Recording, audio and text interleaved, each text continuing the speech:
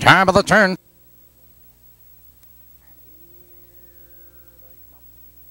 And here they come.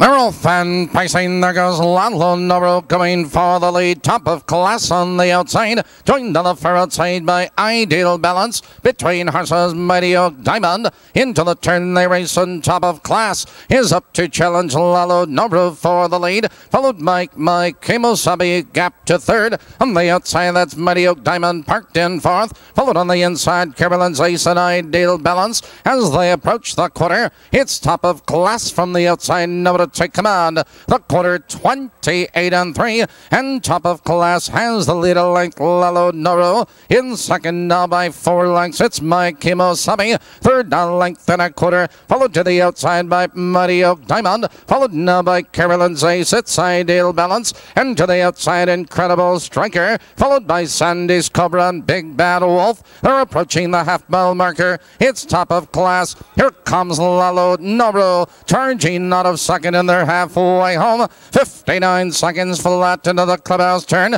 and top of class shows the way length and a quarter. It's Lalo Noro. Here comes Mighty Oak Diamond moving third, charging second on the outside, followed by Lalo Noro. It's Carolyn's Ace and Mike Kemosabi. Now they curve it in the back stretch. Top of class, 3 parts of a length. It's Mighty Oak Diamond on the outside, followed by Lalo Noro, Carolyn's Ace. On the inside of horses, Mike Kemosabi. They're by the 3/4 mile mark. On the inside, it's top of class. On the outside, it's Mighty Oak Diamond. They're neck and neck. They're head and head as they pull away from the field. Around the turn, it's top of class. On the outside, Mighty Oak Diamond. Here they come, turning for home. Top of class cuts the corner. Here comes Mighty Oak Diamond with a rush. It's top of class. It's Mighty Oak Diamond. Here comes Mighty Oak Diamond. Top of class is still there as they come to the wire. Mighty Oak Diamond and top of class at the wire.